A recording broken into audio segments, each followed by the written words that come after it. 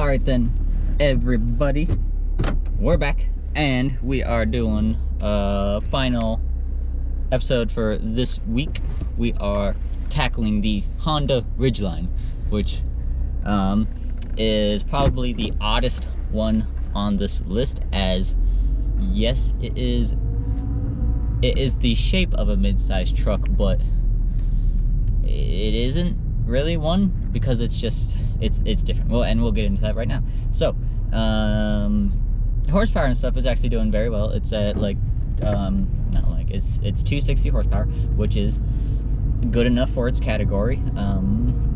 Obviously some of the other trucks that we've covered have slightly higher horsepower ratings in the 300s, but for it to be 260, it does only have the one engine option, so that's what you got to work with. So, you know, it's every version of it has 260 horsepower.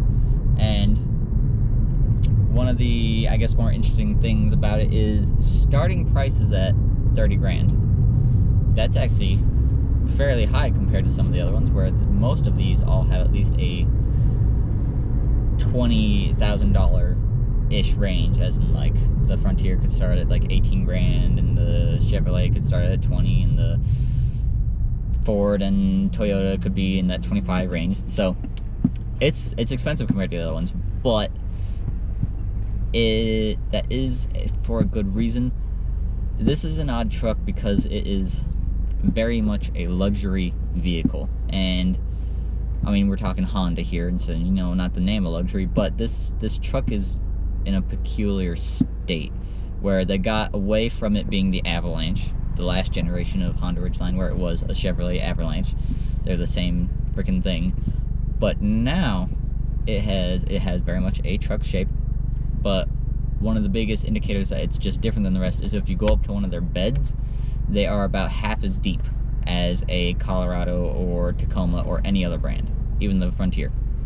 They're all different, or they're all much bigger than the Ridgeline. The Ridgeline actually doesn't have space back there because it is taken up by a cooler slash trunk in the bed. It also has a two-way opening tailgate, so you can fold it down like normal or swing it out. And if you do that, there's a little latch, and you can fold up half of the tailbed, and there is a whole trunk, basically. It does have a drain in the bottom, so you can fill it up with ice and, you know, take it to parties, tailgating, things like that. And that's where it's starting, like, the party truck or luxury kind of truck starts to come out, those kinds of things. It also has speakers in the bed, so if you have your phone connected to your Bluetooth, you can turn the truck off and have your audio go through the bed, which is different. Like, I know Toyotas and Nissans don't have that. Ford Ranger, we don't know yet because it's not out, and I'm gonna go 99% sure that the Chevrolet doesn't have it. So it's got that. It also rides a little bit better. It does have a two-wheel drive option, but otherwise, I mean, the dealerships that I've seen, they always get them with all-wheel drive. The only one on this list to have all-wheel drive and not four-wheel drive. And some people are always a little bit hazy on the difference. They are essentially the same thing, but an all-wheel drive system is smarter than four-wheel drive. Four-wheel drive, you engage lower, high, and you just get your power distributed to all the wheels pretty evenly, and that's just, it's considered a bit more rugged and for tougher terrain. While an all-wheel drive system is most of the time only partially all-wheel drive. It usually, like in your day-to-day time, it usually only has like two wheels going at the same time, typically, I mean, it's front or back, just depends on what the system is. And then when it detects that traction is not suitable, it will engage the other wheels.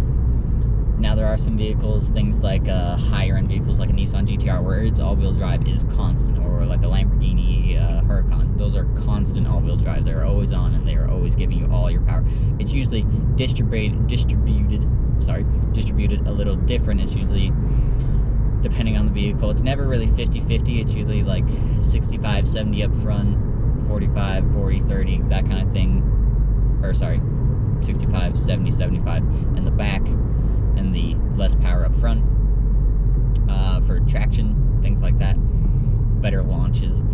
But for this kind of vehicle, it has all-wheel drive, just like it does better in harsher weather. And by harsh, we're talking about like if you live in a snowier climate, snow throughout the city and things. This truck isn't necessarily meant to go off-roading. It definitely could, but also, its towing capacity is very limited to the other trucks, where the other trucks are sitting at the 6,000 to 7,000 range, whereas the Ridgeline has, if you get the two-wheel drive option, it can tow 3,500 pounds, and if you get the all-wheel drive, it can tow 5,000, but that's still less than everyone else. In fact, I believe the Colorado's, I think even with the V6 and not the diesel, you're still looking at like over 6,000. I know with the diesel you're looking at 7,100. So it's lacking in that category, but it's just so different. And if you get something like a black edition Ridgeline, it's full of leather. It's actually very nice to sit in. It's very comfy. It is a nice vehicle. It's just not a good truck. It's a fine truck, as in like it has a bed to put stuff in, but it's so small, and no extended cabs or anything like that available. You just get the truck. The same Ridgeline will be the same no matter what, just different color and interior options, but otherwise everything is pretty much the exact same on all of them. So it's very different than everyone else, but it's good in its own way. Trucks have started to turn towards, especially high-end trucks, where you can get a 1,500 of any brand pretty much and get them up to 60, 70, 80 grand, and they are fully luxury vehicles without a doubt that have the capabilities. Now it is those, but just on a smaller scale. They do, you can get a Ridgeline up to 40 and 50 grand, but you're definitely getting a different vehicle, if that makes sense. It's definitely not the same thing as one of those higher ones, but it's a little different. I kind of like it. It's I don't know if it's worth the money if you just want a comfy vehicle and just need the tailbed open some of the time, but you do want a nicer vehicle. You just don't want an SUV. The Ridgeline is an option. It's a pretty good option, actually, if that is specifically what you're looking for. So for that market, the Ridgeline kind of has it. No one else really has a truck like it.